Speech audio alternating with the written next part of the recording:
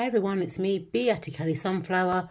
So I thought I'd hop on today and do a unboxing, flip through and first impressions of a very much awaited deck. So this deck is called the Music Tarot, Be Guided by the Stars, 78 cards. So I've had this deck on pre-order for about 18 months. It's been one of my longest pre-orders, so I'm glad it's finally been published. Tune into your inner wisdom. Be guided on your tarot journey by the brightest stars of the music world. Each artist reflects their card meanings, from Nina Simone as the Moon to Bruce Springfield as Justice.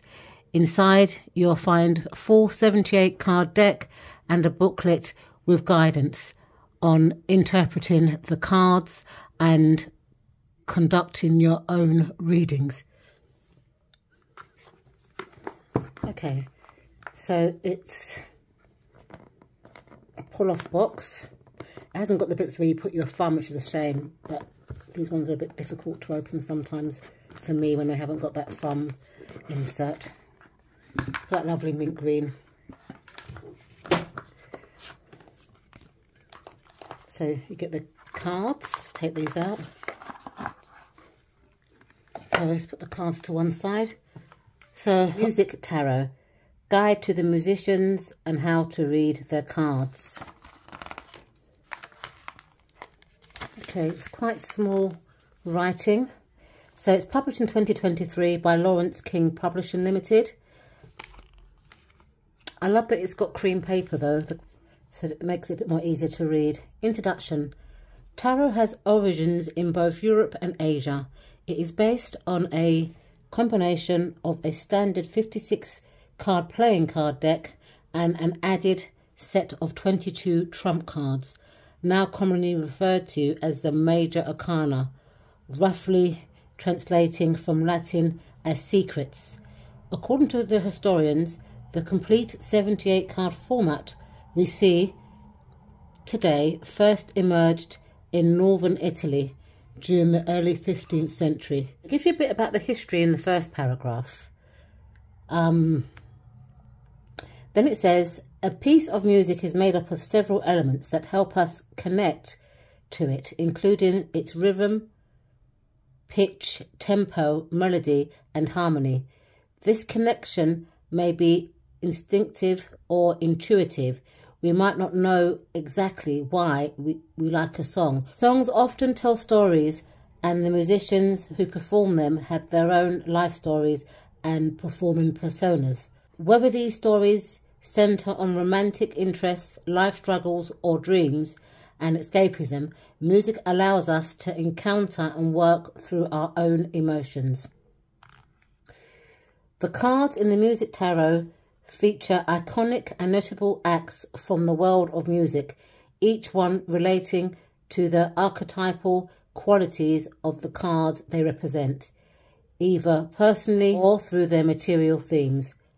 Tarot readers of all levels of experience will find it easy to connect with the archetypes in interpretations as they express familiar characteristics and behave in recognizable ways when dealing with life goals and events. I'm going to just talk here about some of the more historical uses of the tarot card. Talks about the tarot journey. It's just basically just historical. Because it's quite small, it's quite difficult for me to read. So it tells you how to begin a reading, how to draw interpretations from the cards. And then it gives you some spreads. It's called the Music Tarot spreads. So it's got the solo act, which is a 1-card spread. Stage and crowd. It's a 3-card spread. Power ballad fulfillment, which is a 5-card spread. And then for each of the arcana cards, it gives you like a colour picture. It gives you the name of the archetype, the name of the celebrity or the music, and it gives you some meanings. And it's got some like keywords for that. So it does that for each of the major cards. They've got their own explanations. But when it comes to the minor cards, it talks about the suits, the numbers up to 10, so that's the numerology aspect. Then it goes into the court cards. But for each suit, there's no picture. It's just some keywords or a sentence for each one. And I like how the book's got a picture. So this is a wand. This is a sword. So you kind of know what suit what suit is being spoken about if you're reading pictures like me. So that's that. So it's a very basic kind of little book. It's not numbered, but hey ho. And then the author and illustrator. So Diana McElbon Collins is a UK-based tarot consultant, co-founder of the Tarot Association of the British Isles, and author of the best-selling Tattoo Tarot, as well as the Tattoo Tarot Journey, Movie Tarot, and the Tarot Colouring Book. Okay. And then Alexandria Hall is an American illustrator and muralist based in Nashville, TN. I think that means Tennessee.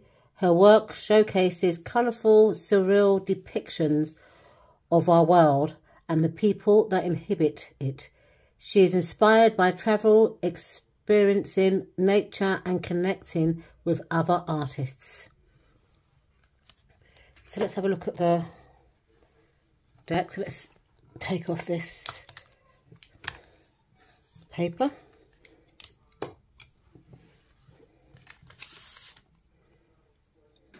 So let's have a look at the cards first of all for size. So if I compare this to the Out of the Void Cat Tarot, which is a normal Rider-Waite-Smith size, I would say that this tarot deck is like a Rider-Waite-Smith size tarot. It's quite rounded, but it is the same kind of size. And I love the backs. It's got like a sun, or kind of like a sun with an eye. It's beautiful, and it is reversible as well.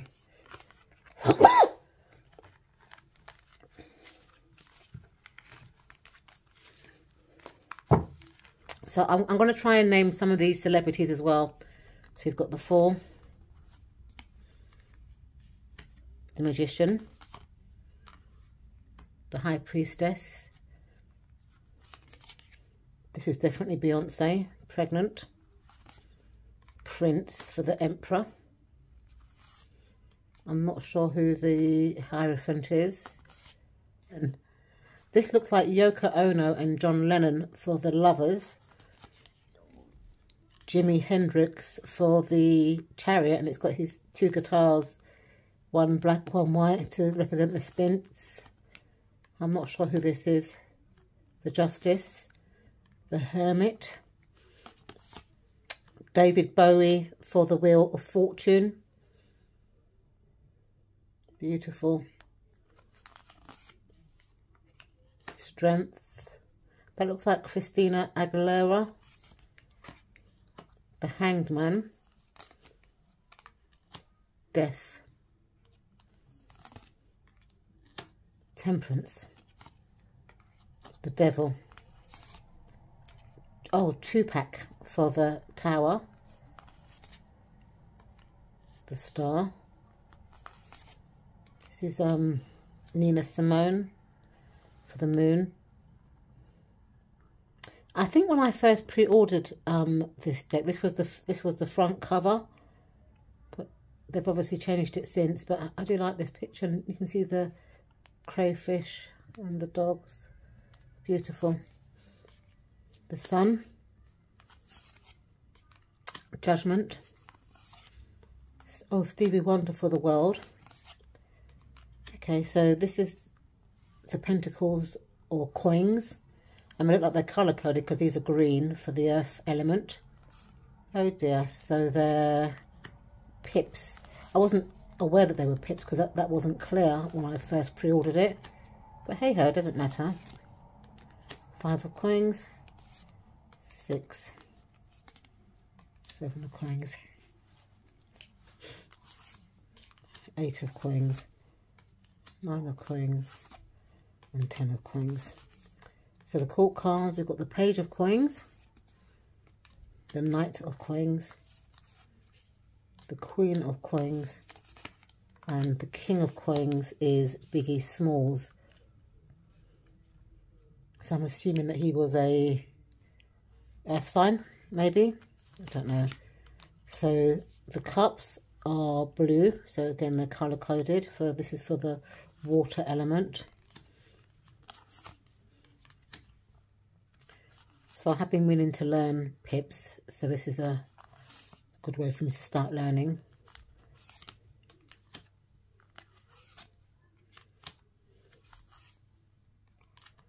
So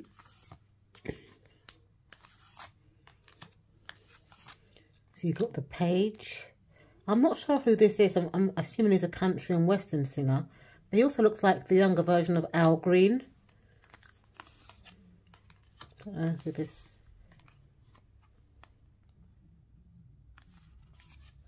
Elton John is the King of Cups. So the swords, again, is blue. Is it the same sort of blue as the cups? Yes, it's a bluey. Again, beautiful pips.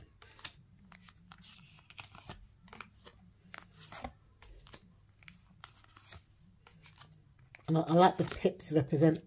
I like the fact that the pips represent the elements. So it's swords for pips and pentacles for pips, not just pips, if you know what I mean. And some of the placements are quite interesting as well. So Page of Swords is Amy Winehouse. Knight of Swords. This looks like Whitney Houston. Looks like. I don't know who the King of Swords is. Now the wands are kind of orangey for the fire element.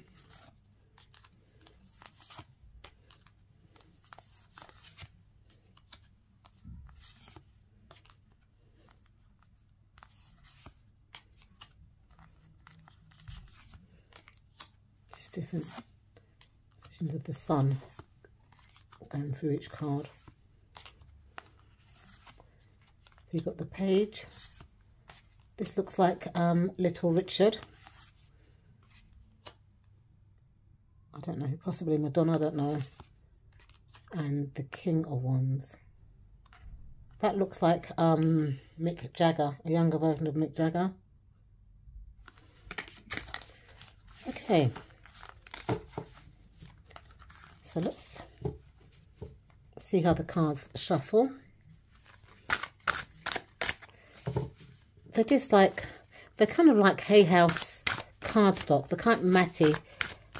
I love that click, click, click when I'm shuffling cards.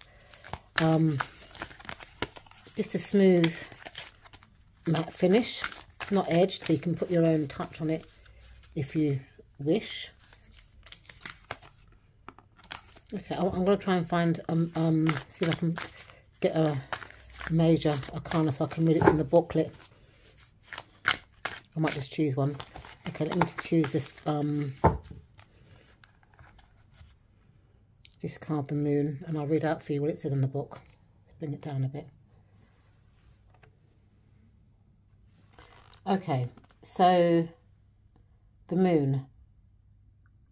Life lesson. Know that difficult feelings and situations will change, and this too will pass. The singer is Nina Simone. And then it says, night energy, twilight, reflected light, illusion, deception, uncertainty, errors, trickery, dishonesty, danger, terror, power of feelings, hidden forces, developments, underground, undercover, or in the womb. The moon conveys intense emotions, energies, press up from below, which feel uncomfortable, that sometimes they are just not as they seem. Keep it simple. Delay important decisions and actions until any confusion or tricky atmosphere clears. Nina had a big voice, a huge one. Her voice was one of profound sadness. A Nina Simone song is a late night listen. Something to put on when you're face to face with the moon and the stars. That's beautiful. So what are my first impressions? I really like this deck. I don't think you have to necessarily know who the musicians are to be able to read this deck, and I like that, because I don't know all the musicians, but it doesn't take away from me reading this deck. I'm a bit surprised at their pip cards, but they're quite nice because the pips represent each element. So the wands are branches with leaves sprouting, and there's always seems to be like a sun going through the wands, and it's got like the kind of fiery colours. And some more. So the swords are, again, just sword pips, which I like, and so on and so forth. So this is a long-awaited tarot deck, and I'm looking forward to working with her. I will leave a link in the description bar should anybody be interested. Thank you so much for watching, and I'll see you in my next video. Bye for now.